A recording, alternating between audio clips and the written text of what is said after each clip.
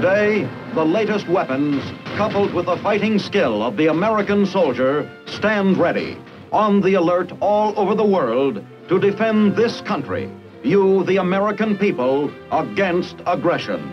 This is The Big Picture, an official television report to the nation from the United States Army. Now, to show you part of the big picture, here is Sergeant Stuart Queen. Ignorance breeds fear. To teach soldiers of the United States Army exactly what atomic weapons can and cannot do, and thereby allay any unreasonable fears of the A-bomb, a series of atomic experiments have been held in the barren lands of Nevada during the past several years. Today's big picture deals with the latest and most extensive of these experiments, Desert Rock 6.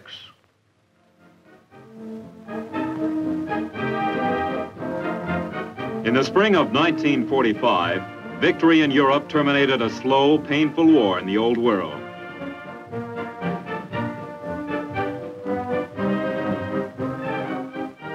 Then, only weeks later, the centuries-old concepts of war were changed in a blinding instant.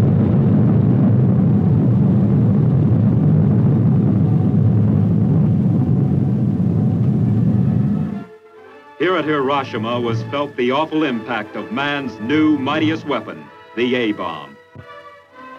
Accompanying the blast were searing heat and atomic radiation, a word in effect new to most of the world's population. In the ensuing years, both the lethal power of the atom and the means of delivering it were improved.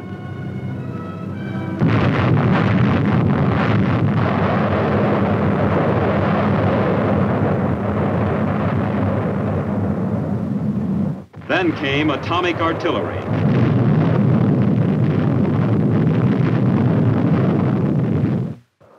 Research and development in several areas promise more powerful warheads, longer-reaching weapons, and simultaneously reduce the defender's chance against them. Today, no one has a greater interest or a greater stake in the development and the use of atomic firepower than the American soldier. Would the ground soldier become obsolete? Was a question asked immediately by civilian and military alike. To answer the question and to explore its ramifications, the U.S. Army set up an atomic experiment station at Camp Desert Rock, Nevada. By winter of 1954-55, 31 different atomic devices had been tested.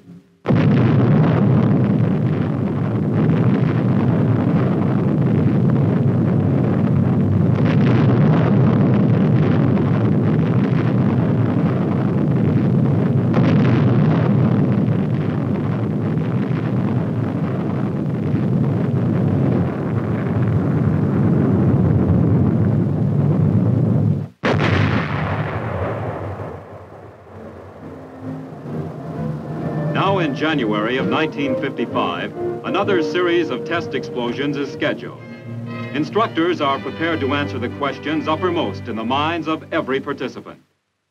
You are here to participate in an atomic maneuver. Atomic weapons are truly powerful, but they don't mean the end of all life as so many people think. You can live through an atomic attack, and by taking common sense precautions, live to fight another day. This is not a haphazard maneuver. Careful planning for it started months back, involving activity not only here in Nevada, but also in New Mexico and wherever your home stations are. The planning mentioned by the instructor involves the movement of infantry and armored units. Here, officers are seen setting up an assumed tactical situation to be presented later to the commanding general of Desert Rock for approval. The plan supposes that an aggressor has seized the west coast of the United States, but our troops have finally stopped him right along this position, ground zero. Here, the atomic weapon will be used. Next, our troops will attack and seize the target area. Immediately, the plans are approved. Army engineers go to work. Across the monotonous terrain of Frenchman's Flat, they set up their transits and begin to lay out the exercise area.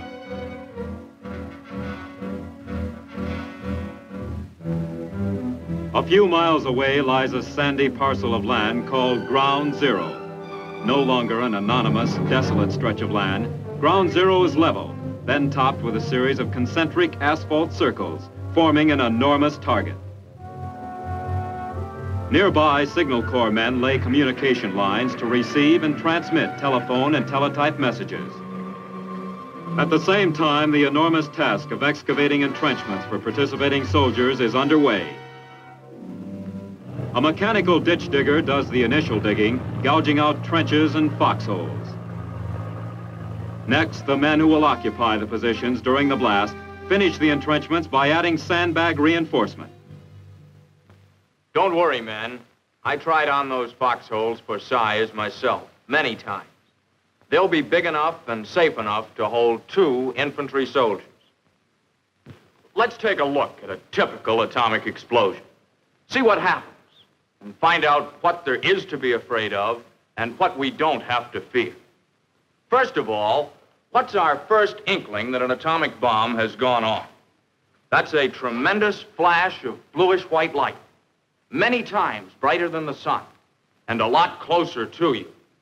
Whether the bomb went off 5 or 55 miles away, you'll know that it has gone off by this light, and that you should take immediate action to protect yourself.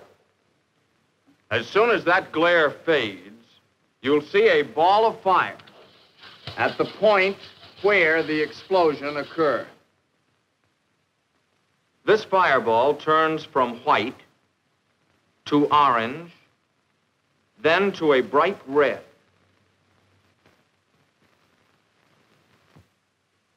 A brown, smoky-looking cloud soon begins to cover the fireball. This brown cloud rises very rapidly, and a stem of dust shoots up from the ground to meet it. This mushroom stem is made up of pulverized pieces of the ground below, the target. When the head of the cloud reaches very cold air, actual ice crystals form an ice cap over the cloud. The cloud itself is still hot and churning. So the ice flows down over the sides, mixing in through the cloud, eventually turning it pure white in color. This white mushroom, zooming up to 40 or 50,000 feet, may be several miles in diameter and be seen from many miles away. Eventually, the cloud drifts off, and you can't tell it from the other clouds in the sky. Watched from a safe distance, this explosion is one of the most beautiful sights ever seen by man. You're probably saying, so it's beautiful. What makes it so dangerous?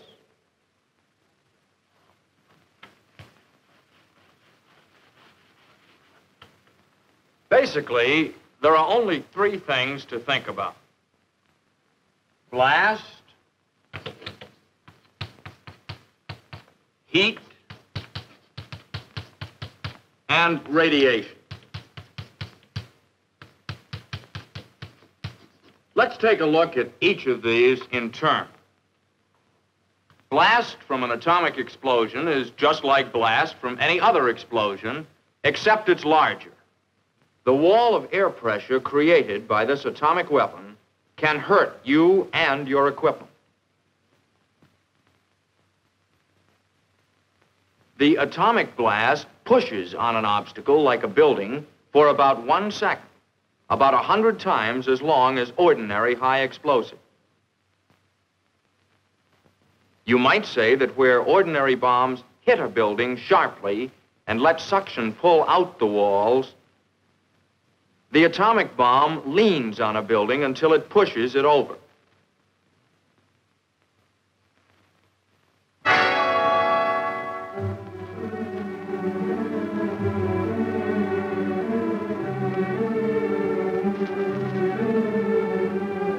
The big worry about blast is being in the way of something that's been caught up in it and thrown at you at hundreds of miles per hour. Or it may pick you up and throw you at a building at the same speed.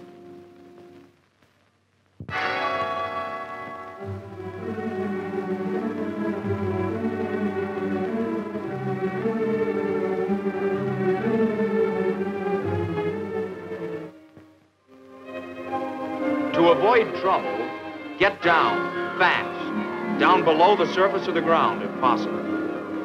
If you stay down so that the flying debris can sail over you, you can protect yourself completely from atomic blast.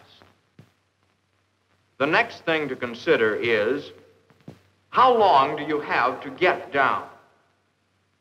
The blast and the flying debris arrive at your position at the same time you hear the sound of the explosion.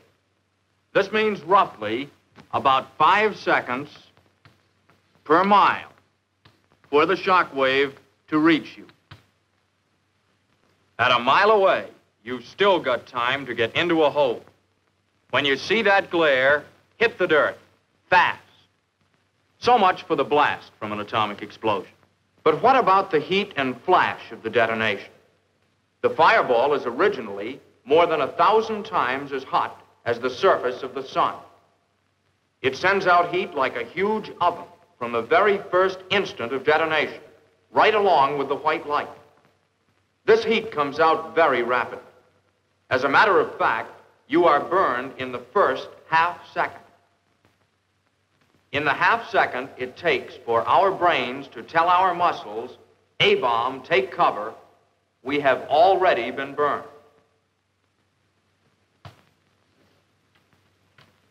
But at 1 mile, which is pretty close to one of these gadgets, ordinary clothing will protect you. Keep your sleeves rolled down and wear a hat. Of course, if you're in the shaded portion of a foxhole at the time of detonation, you are perfectly safe from the heat of the bomb. Anything that casts a shadow will protect you. Now, how far away can you be burned? Generally, within 3 miles or so of ground zero. But the weather has a lot to do with burning. Cloudy, rainy, snowy, foggy days will give you greater protection from the heat, and so will a smoke screen. You've heard a lot about blindness from an atomic explosion. I'm sure that all of you have looked at the sun sometime during your lives. When you did, you got spots in front of your eyes. The blindness from the white light of an atomic explosion is a somewhat magnified version of these spots. These spots will go away, and so will normal flash blindness from an atomic explosion. And for you doubting Thomases who are recalling that we told you not to look at that white light, well, the 3 or 4 minutes of sight that you'd lose would prevent you from seeing that magnificent sight immediately afterwards.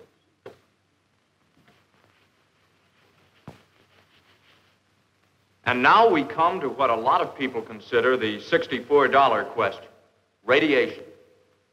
This is the one new effect obtained by the use of an atomic weapon. Truthfully, it's the least important of the 3 effects as far as the soldier on the ground is concerned. Still, radiation affects the body much as an X-ray does. If enough is received, it can be fatal.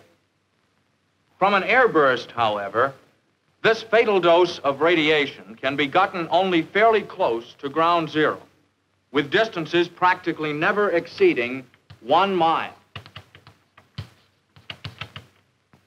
Since buildings are destroyed by blast out to a couple of miles, and burning occurs maybe 3 miles away, you can see the radius of fatal radiation is much less.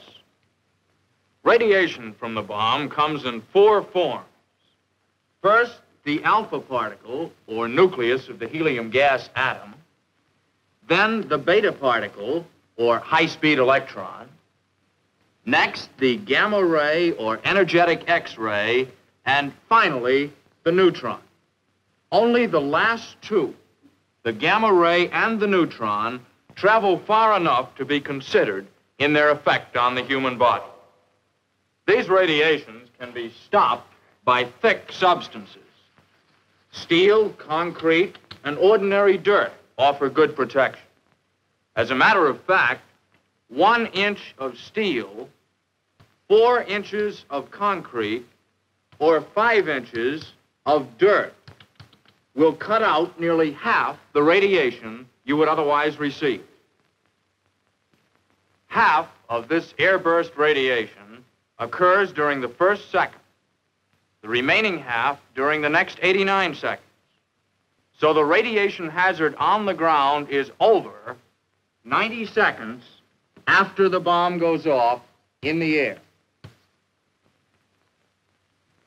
If you are above ground and get under at the end of 1 second, you can miss half the radiation completely. So, your best available protection from radiation is doing what you do to avoid debris hurtling toward you.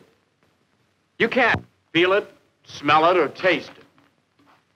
Film badges and dosimeters issued to you enable the radiological safety monitor in your unit to read the amount of your exposure. Early the following day, the troops passed through the checkpoint to begin a 30-mile orientation drive. Their destination, Ground Zero. On the way, they passed the control center, a building of many vital functions. During the critical minutes before and after the atomic explosion, the control center communicates with Army personnel in the forward area. By remote control, the center operates hundreds of scientific instruments positioned near Ground Zero. Many of the instruments are protected and cared for in shelters. Others are placed out in the open above ground. The presence of so many protective and measuring devices is reassuring to the man who will shortly be stationed within the range of the explosion. While at Ground Zero, equipment is inspected in the display area so that comparisons may be made after the detonation.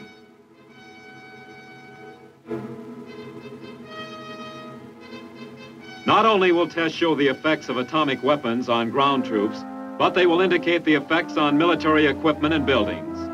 Test equipment is set up at various intervals from Ground Zero, from 2 miles to 1/4 of a mile. Test equipment is placed above ground unsheltered, above ground sheltered, and in dug-in positions. A model city is erected that will test the degree of destruction on homes and the effect on their occupants, here represented by mannequins. Food is also to be tested. Meanwhile, advancing from the south are the tanks comprising Task Force Razor, 55 M48, supported by more than 200 other vehicles. For 3 days, the men and machines have been traveling through the wastelands of the Mojave and the Death Valley deserts. Once it reaches the detonation area, Task Force Razor will pause briefly for the explosion, then move forward to encounter and subdue a ghost battalion entrenched in the target area.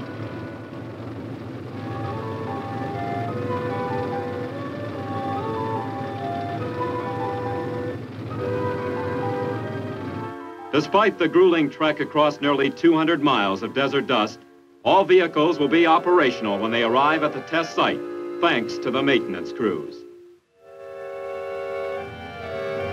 As the convoy rapidly approaches the jumping-off point for its simulated breakthrough, the moment of explosion is less than a day away.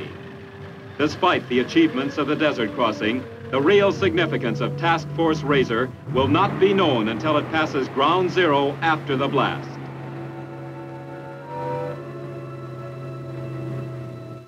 Night falls swiftly at Desert Rock, the tension and the excitement mounting. For some of the participating troops, nearby Las Vegas offers an evening's entertainment, a distinct but equally stimulating change from the preparations for the atomic blast. The weekly free show sponsored by the Las Vegas Variety Club comes off on schedule.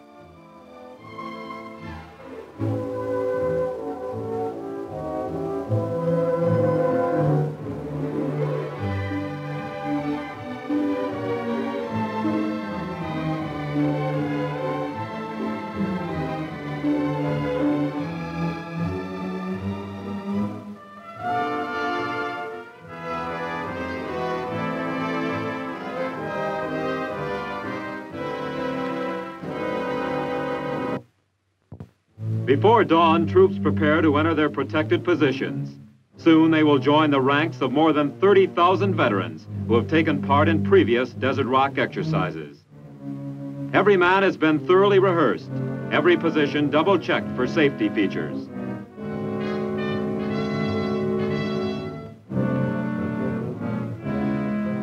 In the time that remains before the detonation, the troops receive final instructions from their briefing officer. He first locates Ground Zero, which lies just over the small hill, about 5 miles beyond the dry lake bed. He then outlines again the schedule of events up to H hour. 10 minutes before, all troops take cover. 2 minutes before, a siren will blow. Every soldier must then place his equipment under cover and squat down, leaning against the forward wall of his foxhole.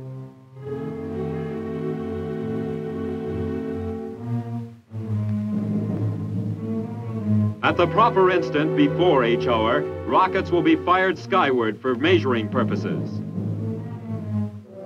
Elements of Task Force Razor stand in readiness.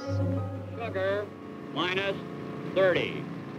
I would be transmitting to you by telephone. Turn off all engines, all radios. Face all turrets to the rear. Shut all hatches. I say again, turn off all engines, shut off all radios, face all turrets to the rear, close all hatches.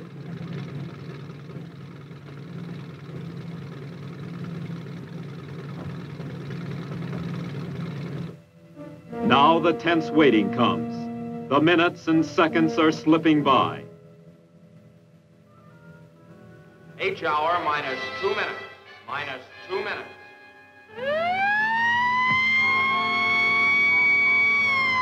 All personnel kneel down in the trenches. Lean against the forward wall and stay down.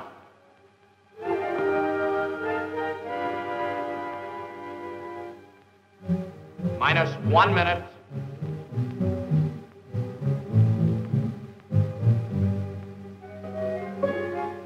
Thirty seconds.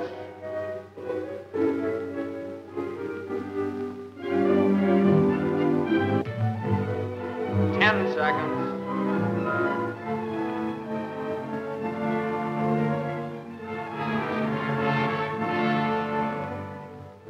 5, 4, 3, 2, 1.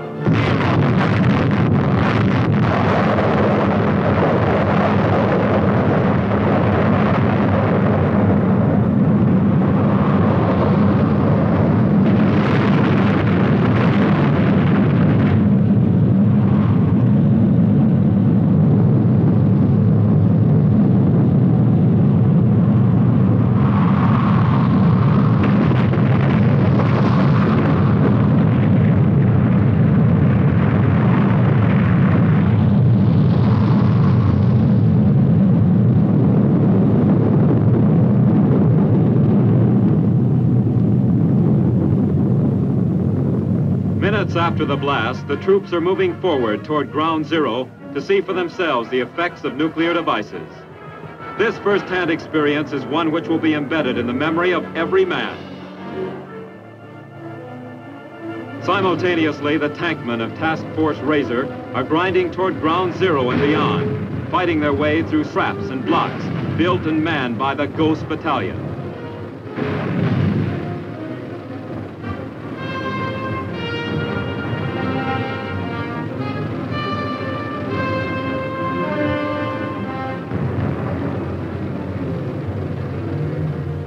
An inspection of the model city shows the relative strength of construction methods and building materials.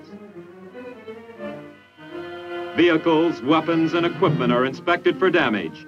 They represent an enemy's arms, but they could be our own. Some damaged beyond repair, others still usable.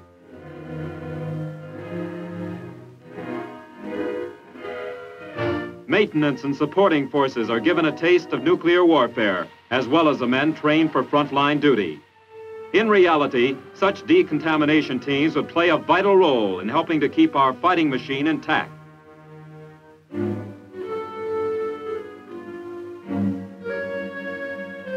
Ground Zero has been reached, explored, and left behind. One of the 13 successful desert rock experiments in this series is history. As an added safety measure, every man is thoroughly brushed and checked with a Geiger counter before he is allowed to return to his campsite. Every individual has received a singular personal impression, of course, but most of the participants have formed an opinion in common. But, Bert, don't you think that the atomic weapon would be a mighty powerful thing for our soldiers to avoid on the battlefield? Well, Al, there's no question about it. It is a powerful weapon. But we have had proven to us in these tests that a soldier can fight and survive on an atomic battlefield if he protects himself adequately. Well, Bert, you were out there. How's about some comments on this radiation I hear so much about? Well, there is radiation. There's no question about that.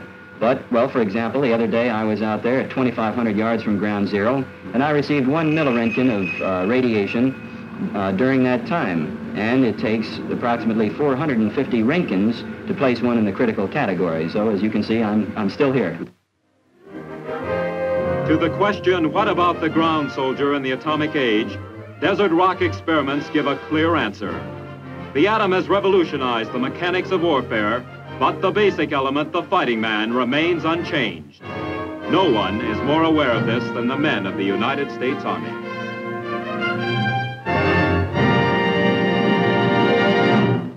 It is historical fact that military weakness is an invitation to aggression. By being prepared, our Army hopes to avoid a future war. But should war come, it may also become historical fact that the war was won in advance, thanks to the experiments and maneuvers held at Camp Desert Rock.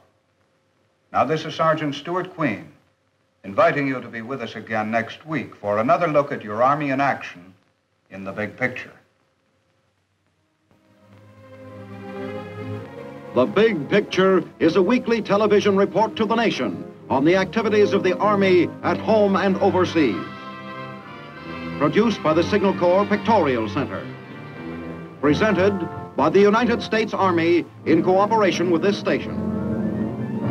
You too can be an important part of the Big Picture.